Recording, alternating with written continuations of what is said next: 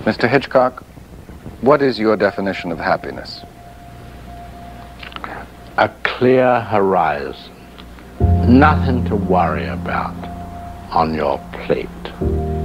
Only things that are creative and not destructive. I think that's within yourself. Within me,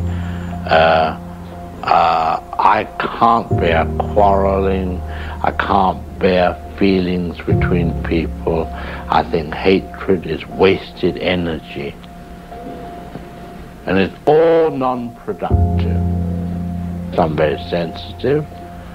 A sharp word said by, say, a person who has a temper, if they're close to me, hurts me for days. I know we're only human. We do go in for these various emotions, call them negative emotions.